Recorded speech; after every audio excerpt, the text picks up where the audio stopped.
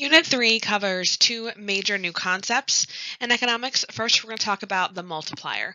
The multiplier is the idea that any new spending in the economy multiplies.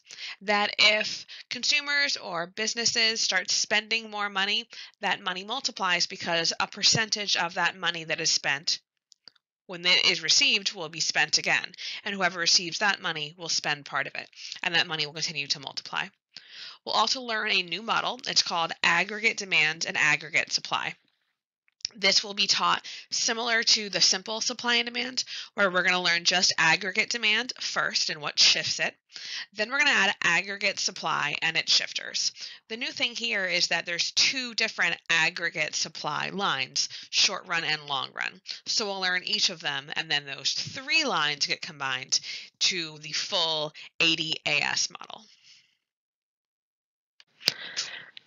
We've seen that disposable income is the income the household receives plus any government transfers that they get from the government minus tax revenue. So after that household or that person pays the taxes, whatever's left over is considered disposable income. With disposable income, there's two major things that you can do. You can spend it, which is called consuming or consumption, or you can save it. So a couple of things here. Consumption is always about spending. So you'll see consumption, consumer spending, consumed. And part of the reason that why we use consumption and not spent or saved is that we're going to have various acronyms and equations to come. And if saving and spending are both S words, that's not going to work out very well. So consumption is always going to be spending. And then saving is as the name implies. So you can spend it on anything. It could be buying an investment or buying a good or service. It could be reinvesting it in your business. But that's all the money is leaving your checkbook. That's going to be considered consumption. Whereas saving could be formally putting it into the bank or just keeping it into your wallet, but you're not actually letting the money go out into the economy at large.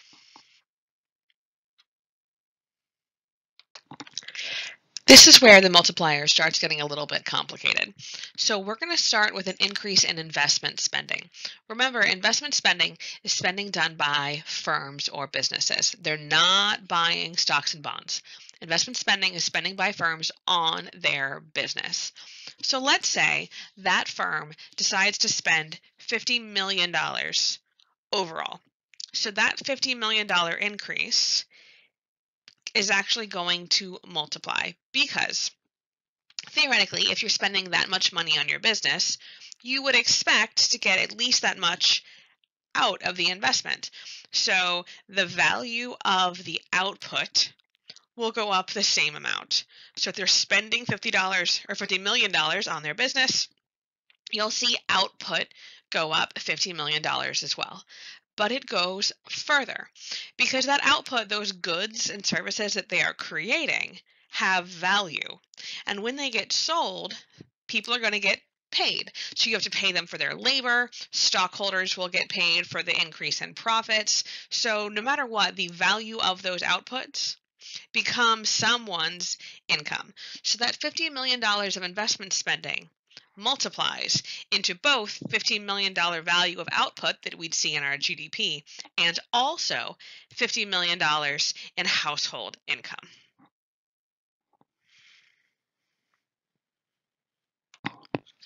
So that $50 million of investment spending we saw creates $50 million in output and $50 million in income.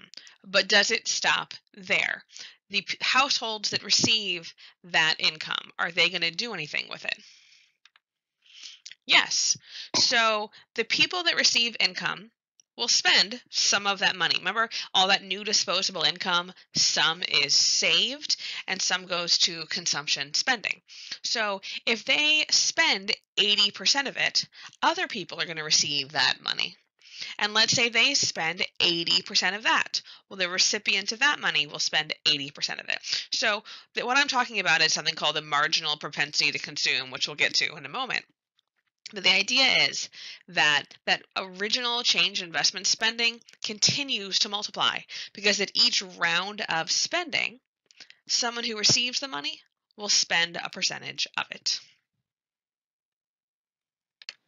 So now we have the domino effect happening. It started with the rise in investment spending. That led to an increase in disposable income for those households who receive the money. When they get more disposable income, they're going to be able to do more consumer spending. If businesses are noticing that households are buying a lot more stuff, they're going to increase their output in order to keep up with that increase in demand. And that increase in output will require an increase in investment spending to produce those additional goods. And that sets this chain of events in motion again. Because to produce more goods to meet the consumer spending, they'll need to spend investment spending dollars on their business in order to keep up with that increase in output. The first new big term in Module 16 is MPC, Marginal Propensity to Consume. So first, we need to break down what all of these words mean. Marginal, we learned earlier on in this year. Remember how marginal, or a marginal change, a marginal cost, a marginal benefit is a small one. It's kind of the opposite of aggregate, because margin is just the border of the paper, it's not the whole paper. So a marginal change is not a drastic change, it's just for every small increment, what's going to happen. So in this case, marginal propensity to consume is saying for every $1 you get, how much consumer spending will you do? And that's why it's a marginal change, it's just incremental. The word propensity means likelihood. If somebody has a propensity for violence, they're likely to be violent. So when you see marginal propensity to consume, we're thinking about what is a small likelihood that they're going to spend that money. With that small change, how likely are they to go shopping with it? So MPC, the equation, the triangle is a delta, and that means the change in consumer spending over the change in disposable income. So if someone received $100, let's say they spent 70 of it. Their MPC, 70 divided by 100 would be 0.7. If they spent $100 out of the $100, their MPC would be 1. If they spent $10 out of $100, their MPC would be 0.1. And the point of all of this is that because there will be some money spent, it can never be less than 0. If you are given $100, you can't spend less than 0 of it. You could spend 0, and then you'd have an MPC of 0. If you spent all 100, your MPC would be 1. If you spend $85, your MPC would be 0.85. So whatever the amount is, you're just dividing it out to figure out this MPC. But it's always going to be something between 0 and 1. And the numbers that you're doing the math for could certainly be larger. You could be doing thousands, or 40,000 out of 100,000. But whatever it is, the answer will be between 0 and 1. And it's not a percentage. And because you have a dollar divided by a dollar, the dollar signs cancel each other out. So this is just a raw number, and it's always in a decimal. So if it's $4 out of $10, never write 4/10. It's not a fraction. It needs to be converted into that decimal of 0.4. We talked at the beginning of these notes about how saving is always the S, and spending becomes consumption, and that's why it's a C in MPC. So MPS is going to be, of that new dollar that you receive in disposable income, how much of it are you saving?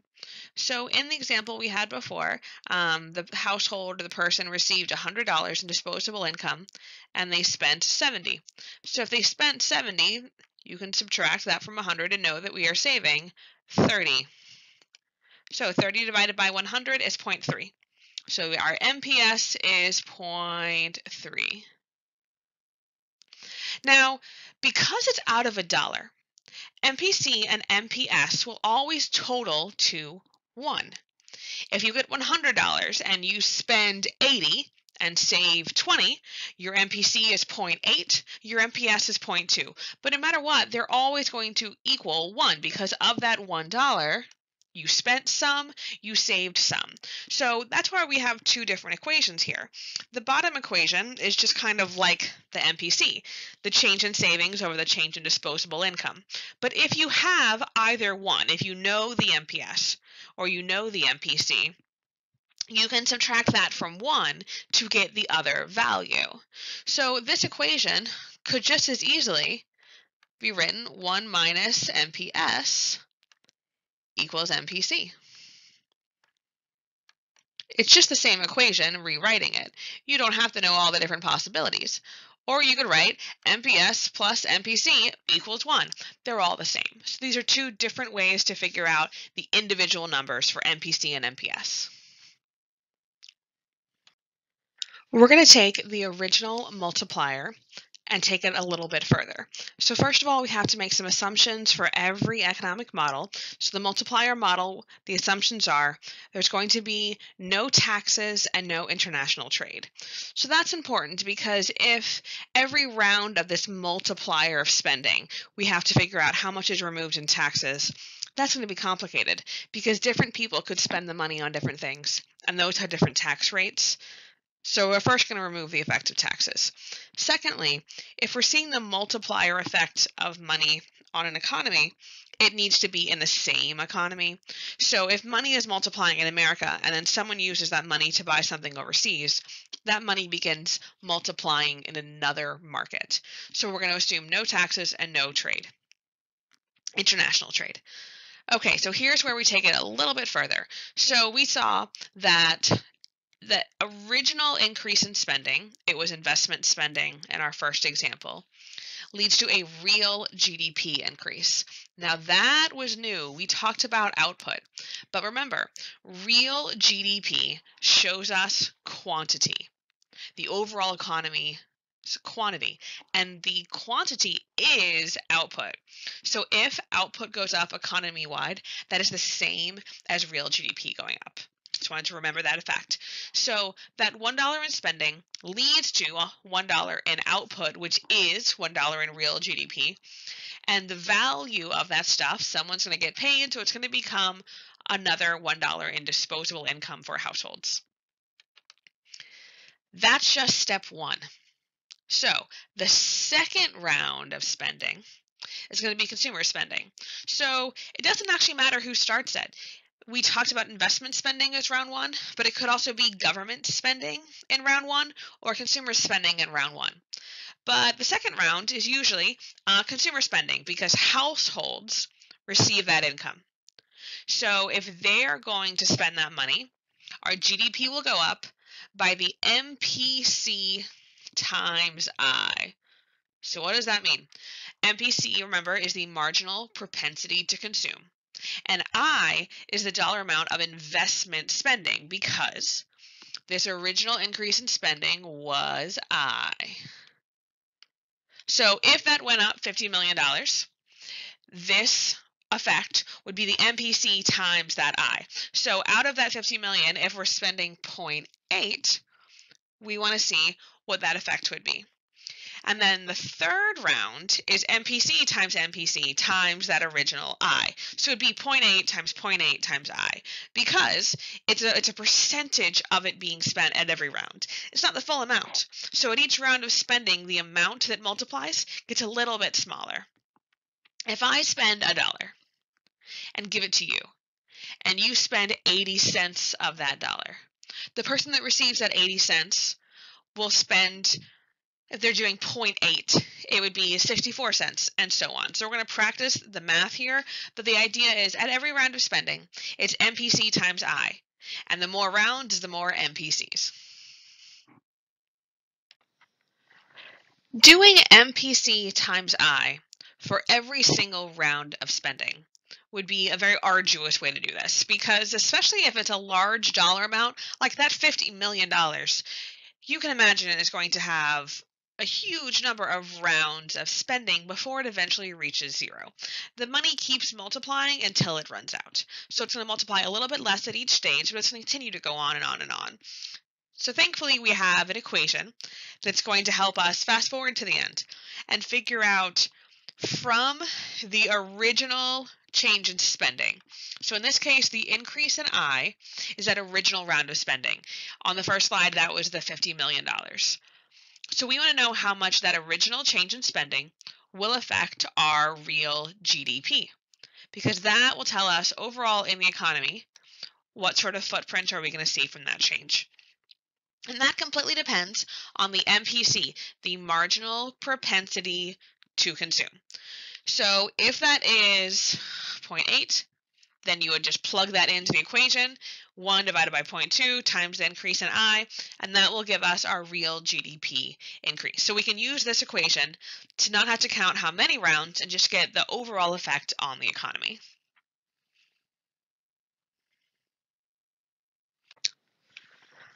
Let's go ahead and practice the math of the multiplier.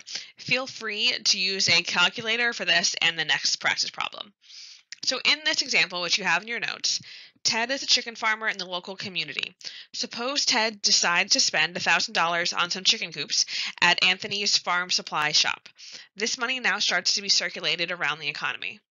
So Ted spends $1,000. So the original the investment spending is $1,000.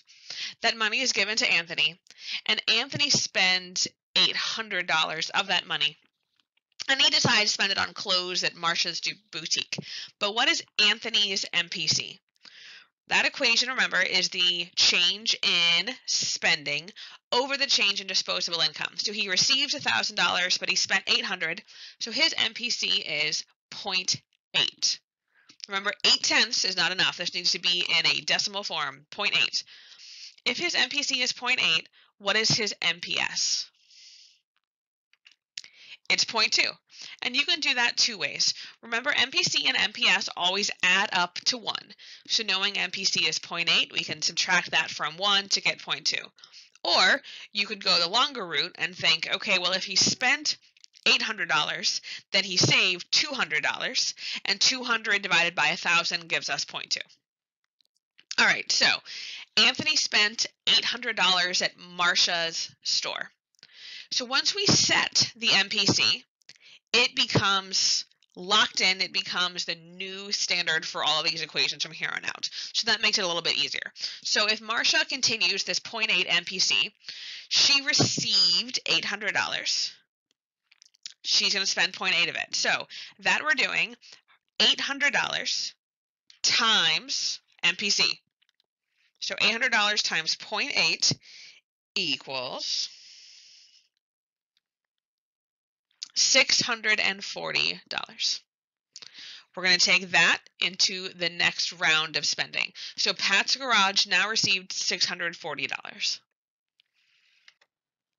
So continuing on, we saw that last example that Pat now received $640 from the sale, and he's going to spend 80% of that. So it would be 80% of 640, which is 640 times 0.8, which is going to give us 512. So Diana received 512. She's going to spend 80% of that. And if you're wondering, well, wait a minute, how many decimals do I round to? This is money, and there is a right answer. So how many decimals do we have for money? 2. So that's how many decimal places you can go out. So that 409.6, you have to write 409.60, because we don't write money, $409.6. So write it how you would write money. Now, is this the end of the spending? No, because we still have money left. That $1,000 became $409.60, but it's not over yet. So let's just pause right here and see if we added up all of those 5 rounds of spending, how much would you get? $3,361.60. But is that the total effect on the real GDP? No, because we hadn't gone through all the rounds of spending. So to get that equation, you would need to do the real GDP equation. 1 divided by 1 minus MPC. So let's go ahead and set this up. 1 divided by 1 minus MPC. The MPC is 0.8, so this will be 0.2. times, and what was the original the original investment spending? It was $1,000. So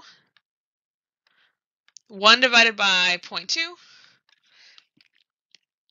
times $1,000 equals $5,000. So after 5 rounds of spending, we'd spent a little over $3,000. But the total effect after all of the rounds of that spending will be $5,000. Now let's do another practice problem. Assume there was $100 billion increase in investment spending and MPC is 0.4.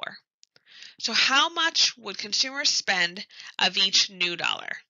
If MPC is 0.4, they're going to be spending 40 cents of every dollar. And then what's the MPS? It is 0.6. It is not 60 cents because remember, MPC and MPS are just decimals. All right, so how much money would be added to the GDP in the first round of consumer spending? So that would be the $100 billion times the MPC of 0.4, and that's going to give us $40 billion.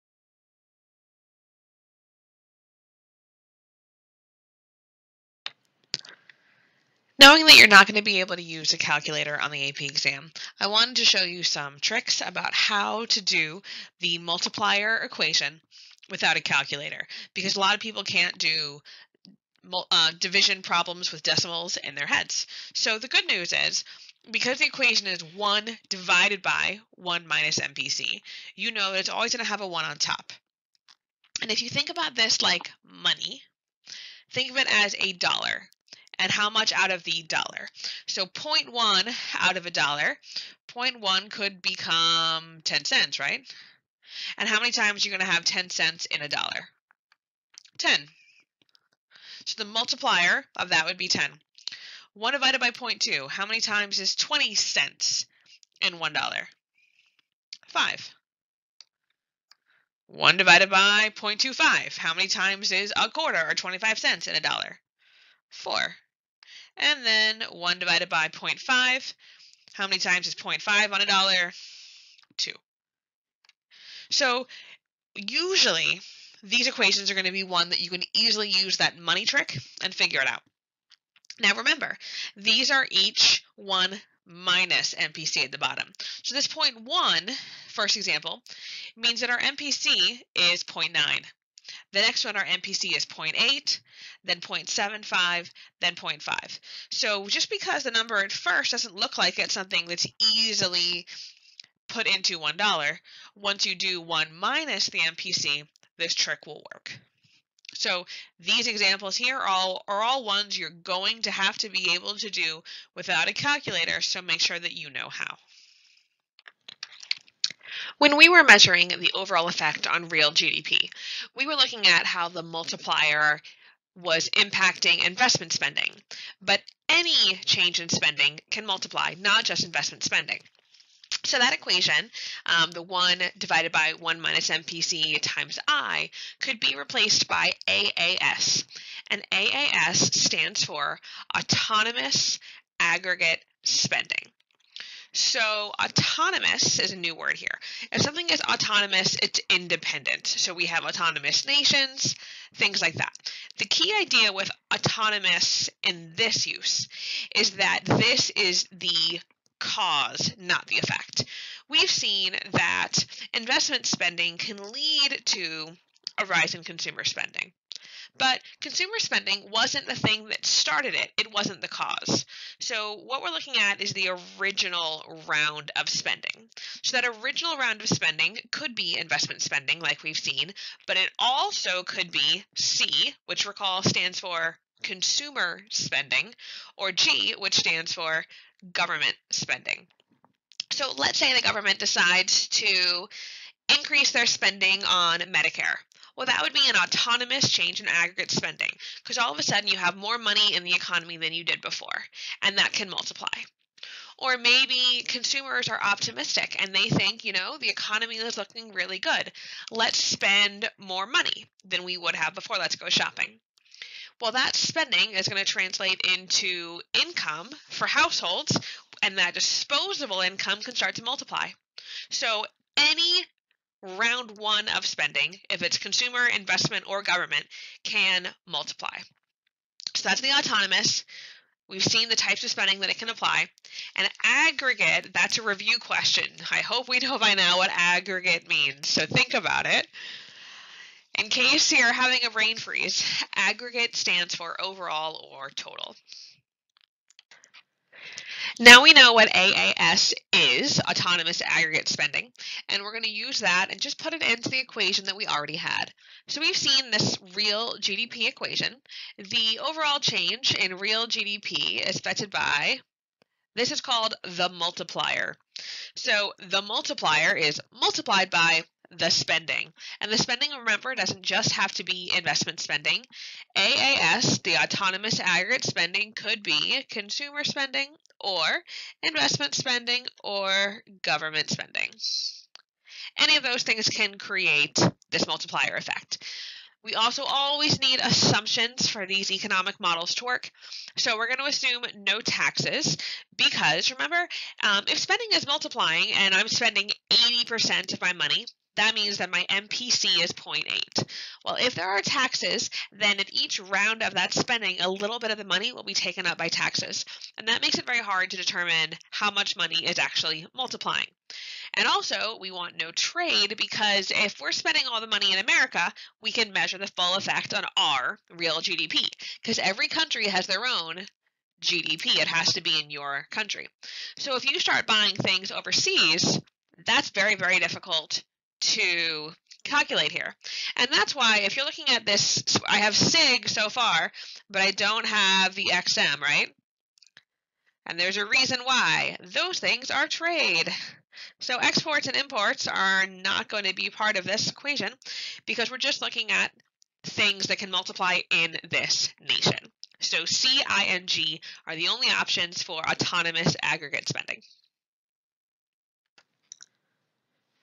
So we've already seen this used in a few different equations, this 1 divided by 1 minus MPC.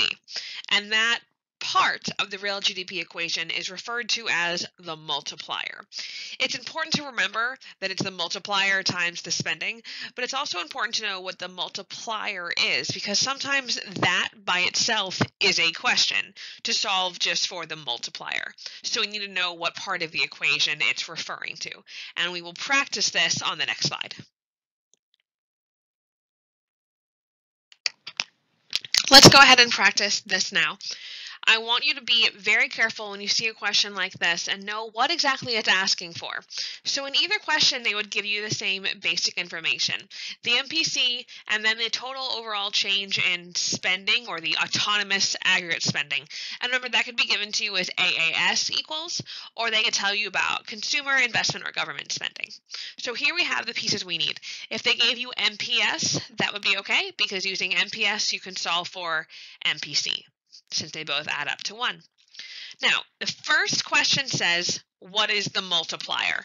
Now, it's not actually asking you to tell them the equation. They want you to solve for the multiplier. So just use that part of the equation. The multiplier equation by itself is 1 divided by 1 minus MPC. And remember, without a calculator, you have to be able to do that. So what would it be? 2. Because the MPC is 0.5, so 1 minus 0.5 is 0.5, and 1 divided by 0.5 is 2. So our multiplier is 2. If they ask you for the multiplier, that's all you're getting. Now, if they asked what is the effect on real GDP, then you have to use the whole equation. So you're doing the multiplier times the spending. So 2 times 300 equals $600. And it must have the dollar sign because, one, real GDP is a value of goods. It has a financial unit, and two, it's 2 times $300. So our dollar sign hasn't gone anywhere. That needs to be part of your answer. So whenever you see a question, just make sure that you know, is it asking for the multiplier or is it asking for the overall multiplier effect on real GDP?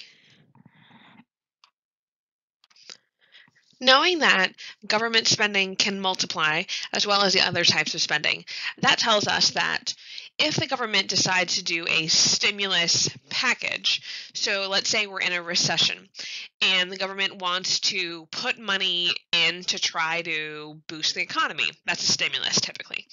Well, the good news is that that stimulus is going to have a multiplier effect. So if the government spends $500 billion, the overall effect on the economy is not just $500 billion. It is that autonomous change in spending times the multiplier. So what's nice is that that's going to actually spread further because if they put that much money into the economy, remember how some is going to get saved, but the rest gets spent. And there'll be multiple rounds of spending until all of that money is used up. Now, the variable is we want our stimulus to go as far as possible, right? Because we want to spend the least amount that we can and have the biggest bang for the buck, as the saying goes. So we want the multiplier to be as large as possible to have the biggest effect on that stimulus spending. If the government wants the stimulus to multiply as far as possible, they want to figure out, well, how do we increase the multiplier?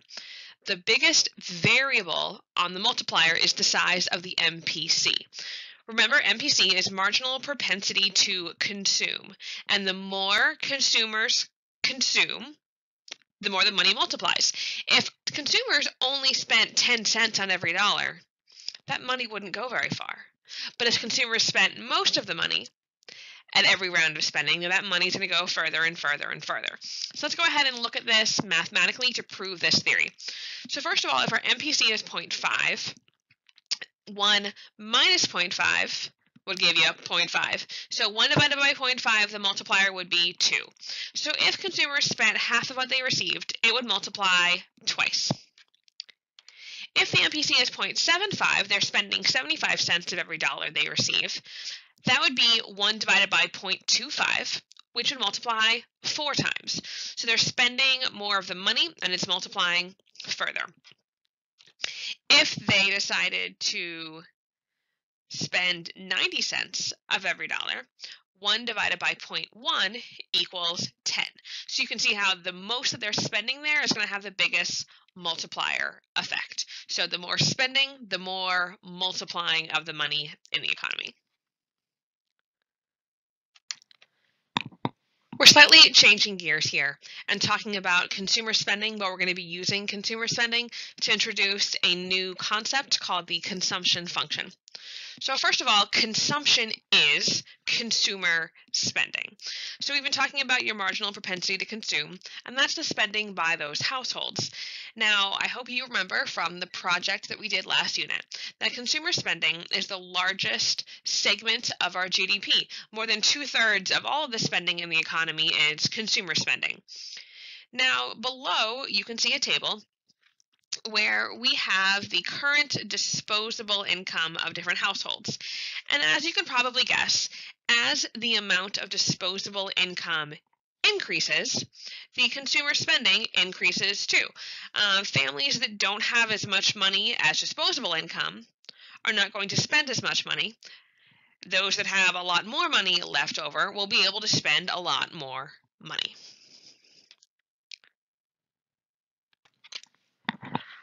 All of those dots that we saw plotted on the last slide can be connected. And when you connect to all those lines, it creates the consumption function. So the CF here stands for consumption function, which is kind of fun to say. Consumption function. I wanted to point out one more thing here. Consumption function, this line never hits 0. And why is that? Are there any households in America that are going to spend $0 in a year? No, sadly no. Even if you have $0 in disposable income, that just means that you're spending what you're making. So if your family is earning a set amount of money, but they're spending a lot of it in taxes and household expenses, then they're going to have some consumer spending. You have to pay for food. You have to pay for shelter. There's just certain necessities. So nobody's ever going to have zero for consumer spending. So it starts at a set amount, and then there's a positive slope because when disposable income increases, so does the amount of consumer spending possible. When you connect the dots between disposable income and consumer spending, that gives you the consumption function. The consumption function also has an equation, and this equation is going to show us how much consumer spending can go up when you take the spending that households have to do no matter what, and then you add to that how much they're likely to spend, their MPC, of any new income that they receive. So when you put those pieces together, that'll give us this consumption function, the equation, which will show us the same curve that we plotted when those points were connected. Now we'll talk about the equation for the consumption function, as long as y, that is the equation. So first of all, the consumption function starts with capital C equals. C always in economics stands for consumer spending. We learned that for the SIG XM equation, that C was consumer spending. Here in our consumption function model, we can see that consumer spending is the y-axis, that as disposable income goes up, consumer spending goes up as well. Now, the next part is A. A is new. A is here on the model. We were talking about how no family will ever spend $0. That's why consumption function doesn't start at the very, very corner at 0, because 0 would be down here.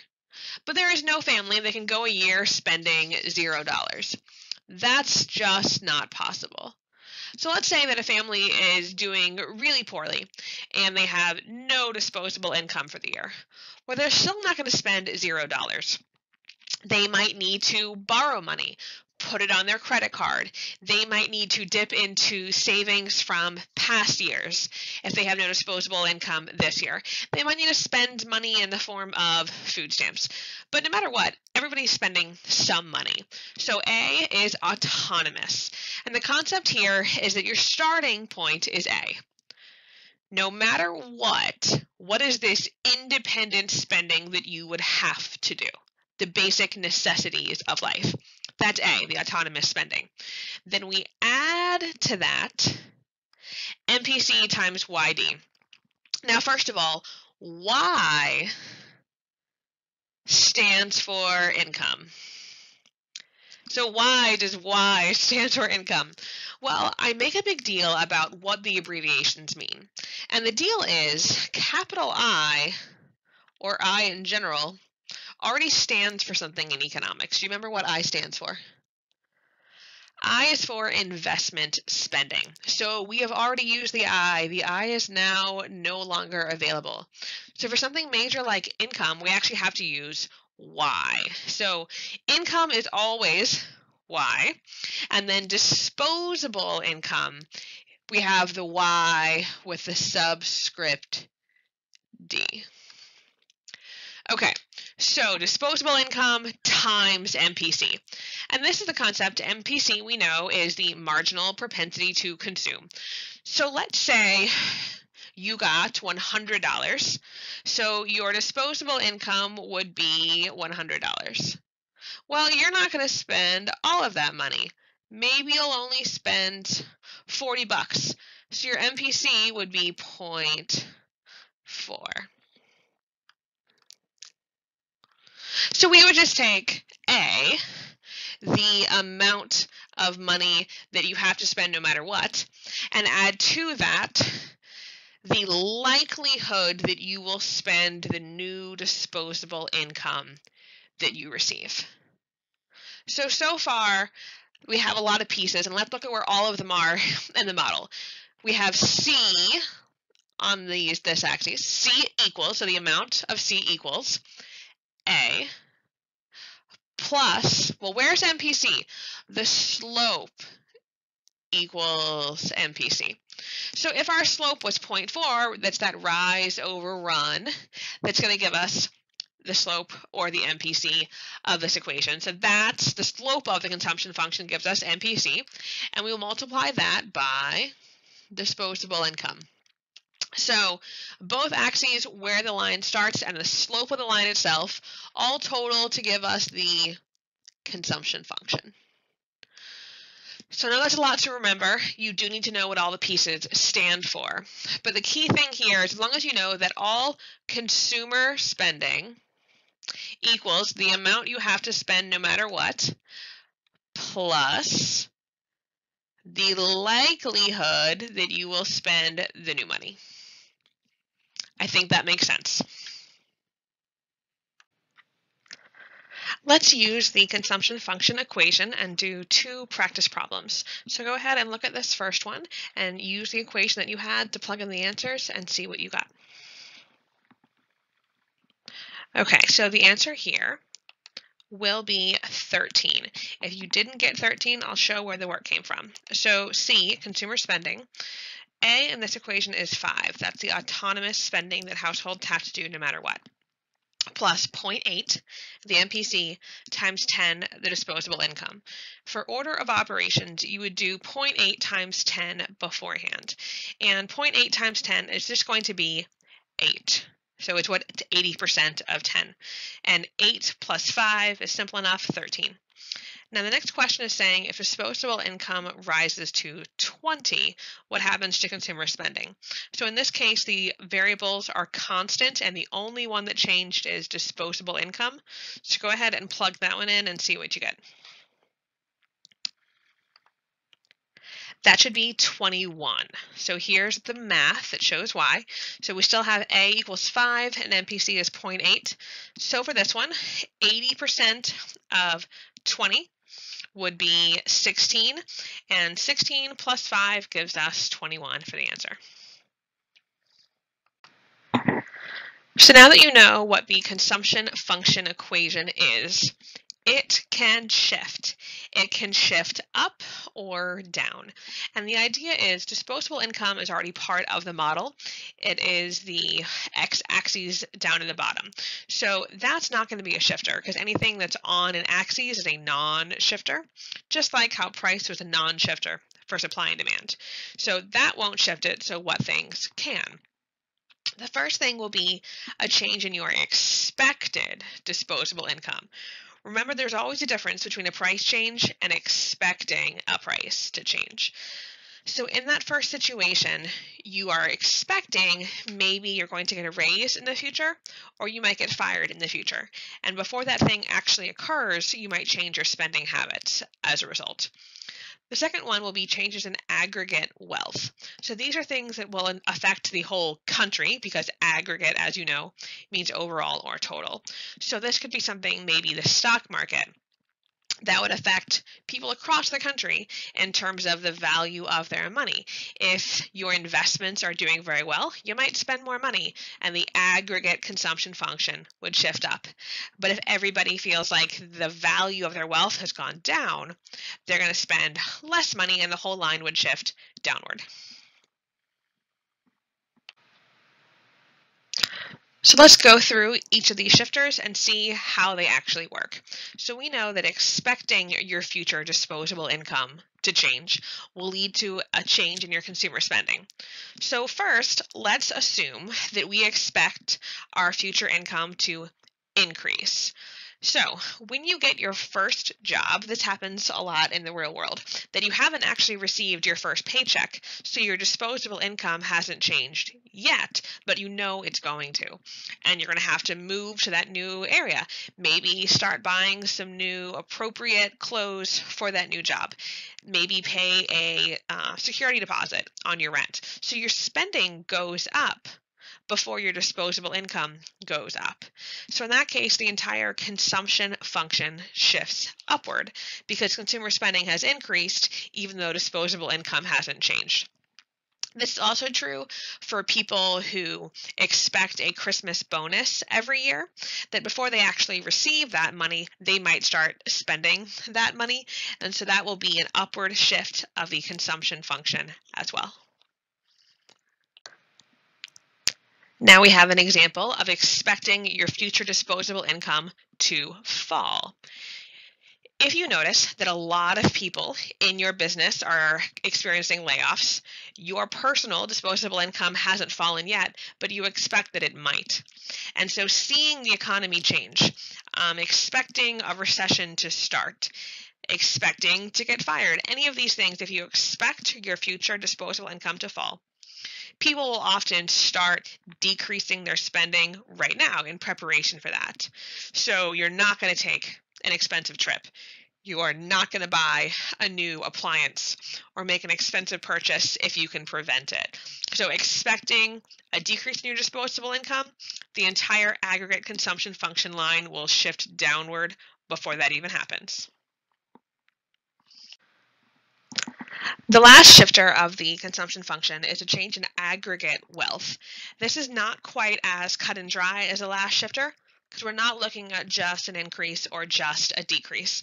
We're looking at the value of wealth. If the value of wealth goes up, the entire consumption function shifts upward. If the value of wealth goes down, the entire consumption function would shift downward. So let's talk about some examples here. So overall wealth in the economy can include savings accounts. Savings accounts are going to be impacted by interest rates. If interest rates are high across the nation, the value of your savings account will start to go up because that money will start earning more interest. If interest rates go down across the nation, the amount of interest that you're earning goes down, so the value of that account would shift downward. Stocks and bonds. If the stock market is doing well and the value of those things are going up, then people might start spending more money and the whole line would shift upward. And then finally, physical capital are assets, things like homes and cars and buildings. You might own a business. And these things can go up as overall price level is rising. If we're experiencing inflation, you might see that home values and those things start going up too. So if people notice that the value of their home is going up, they could start spending more money. Maybe they wanted to take out a home equity loan, so a loan on the value of their house. People could do that if the value is higher. If their home value has gone down, they're certainly not going to do that, and they'll be less likely to spend money, let's say, adding on an expansion to the home if the home value has fallen. So another variable here is about retirement and planning for the future. So consumers are very concerned about making sure that your current disposable income isn't the only thing that you worry about. Oftentimes people who are making a lot of money might be saving more too, because when you're earning the most in your career, that's the best time to be saving for retirement. Consumers that have more wealth, even if they're saving more, can also be spending more. So that whole retirement issue could factor in here too. So sometimes you're not just thinking about spending now, you're thinking about spending in the long term. But the last thing to think about here is that since it's aggregate wealth, it's economy wide. So a boom or bust of the stock market affects everybody. Housing prices they can be regional, but generally speaking, if they're going up, they can often be going up in lots of places. So that thing would be an aggregate shift, and it could move the whole line up or down. And remember, this is the value of your wealth. The value goes up, it shifts up. If the value goes down, it shifts down.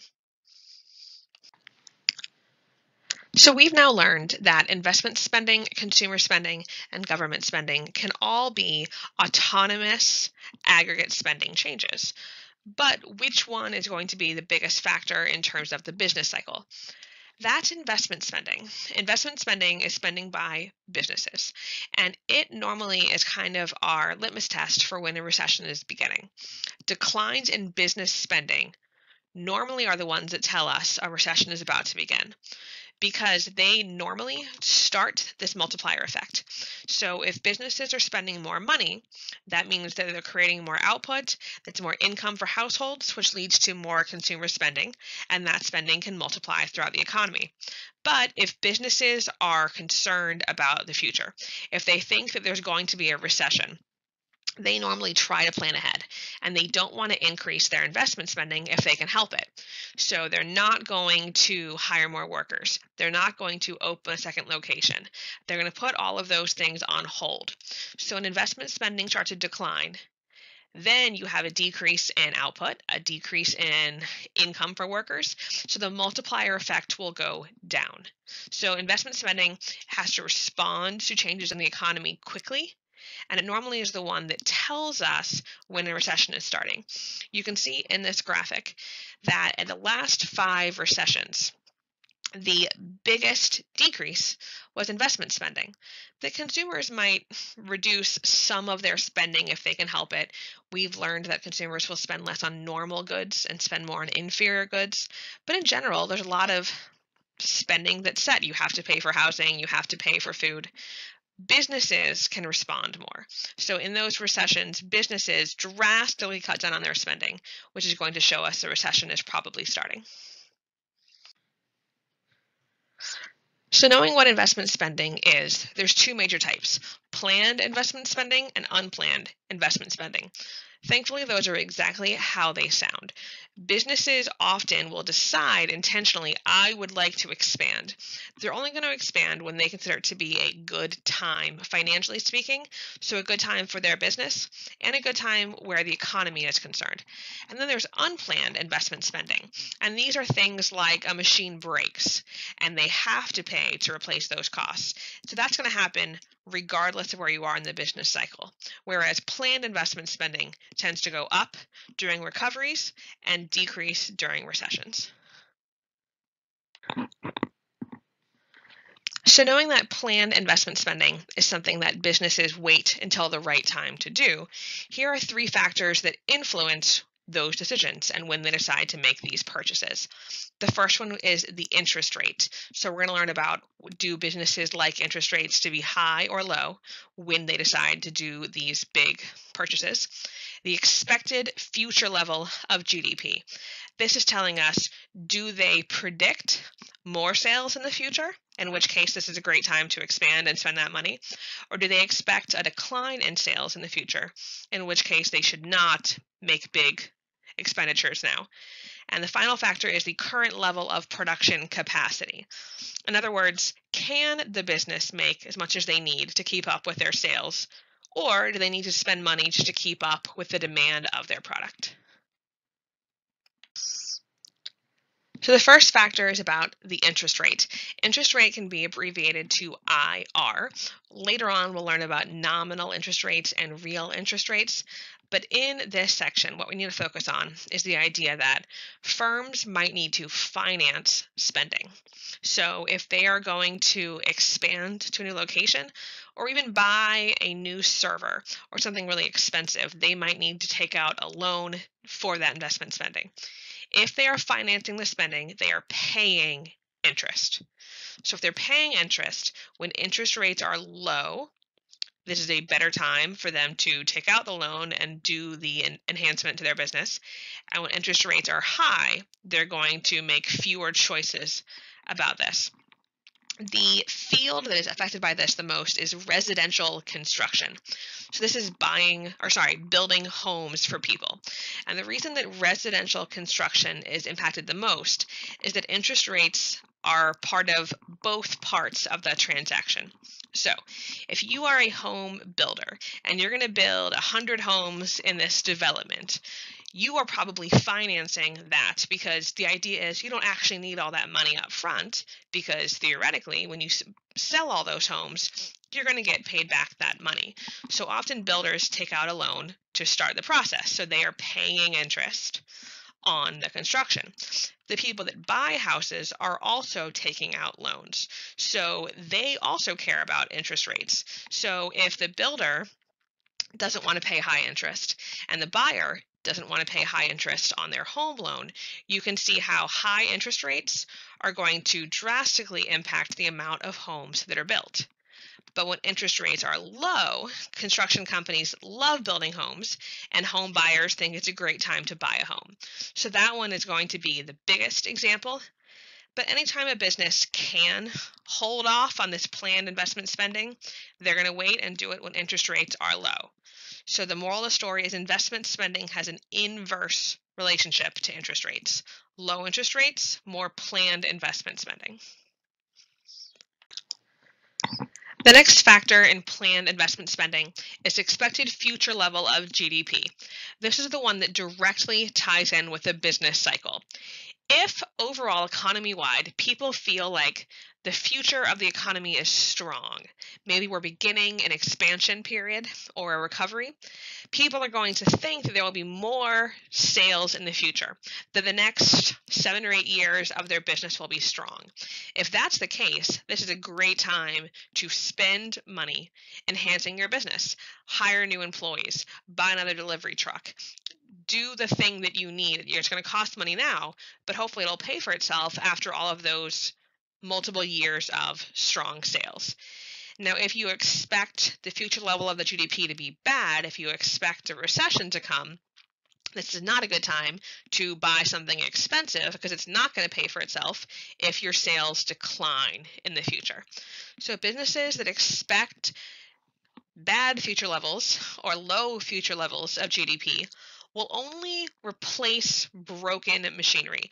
You'll spend money on maintenance. If something needs to be repaired, okay, you'll repair it, but you probably shouldn't buy a brand new piece of machinery, and you probably shouldn't expand to a new location if sales are going to be slow for the next few years. So high expectations for the future, more planned investment spending. Low expectations of the future will show us a decline in planned investment spending, and that's what we saw with investment spending decreasing during recessionary periods. The last factor for investment spending that's planned is actually individual to each business. The first two were economy-wide. Interest rates affect everybody. If they're going up for everybody. The expectations of the future of the economy tend to be on the national level. People tend to kind of have a consensus if they think things are going to be better or worse in the future. But this one, current level of production capacity, totally depends on your individual business. So if your individual business is making 100% of the products that you are able to make, and all of them are selling out, then your production capacity isn't very high, and maybe you should increase your ability to make more of your products in order to sell more. But if you are only the amount of orders coming in means you're using maybe 30% of your capacity, then there's no real reason for you to spend money buying more machinery and hiring more workers. You're not at your maximum capacity yet. So this one, like I said, is an individual thing. If your capacity is being maximized right now and you can't possibly make more products if orders come in, then yes, do that planned investment spending. But if you are under capacity, then there's no reason to spend the money currently. So we've talked about planned investment spending. The last part is unplanned investment spending. So this is going to include simple things like repairing something that is broken and you weren't planning on spending the money. That would be unplanned investment spending. The other category that's more confusing is about inventory investment. So inventories are the finished products or inputs that companies need. So there's different types. If you are a t-shirt manufacturer, then you might have your shelves filled with cloth and thread and dye for the patterns on the t-shirt. So you have inputs that you're keeping in your inventories, but you've also probably produced some final t-shirts, those products that are sitting on the shelves waiting to be sold. So all of those things are part of your inventory. Now, it costs money to produce those products, so you already bought all of the inputs, and that's part of your inventory investment, the money that you spent building up your inventories. You also probably produced some t-shirts that you haven't yet sold, so you've spent money on those inventory investments too. When your inventories are higher than you intended, that could be a situation where the economy has started to decline. So you were expecting to sell 500 t-shirts this month, so you made 500 of them. When your sales are only 300, then all of a sudden you have unplanned inventory investment. You spent money to produce goods that weren't actually sold. So in that case, did your business spend that money? Yes, and you hope to recoup it in the future when sales increase. But it falls under unplanned inventory investment because you were not planning on having all that inventory just sitting on the shelves. In the case of that t-shirt example, it wouldn't be the end of the world to have some t-shirts that are unsold sitting there. But if you produce perishable goods, then that unplanned inventory investment could be more of an issue, where you have produced a lot of, let's say, cheese, something that won't last forever. And if it's not going to sell, then that money might not be recouped by your business. You might not actually get that money back. Either way, this is unplanned investment spending because they spent money on products expecting to get it back, but if sales are lower than expected, you might not. This last equation is thankfully exactly what you would think it would. The actual investment spending equals the planned investment spending plus the unplanned investment spending. So all of those investment spending decisions in terms of workers and inputs and things that you meant to spend, plus if you spent more money producing products than you should have, all of those things add up to the actual amount of money spent by the firm, the actual investment spending.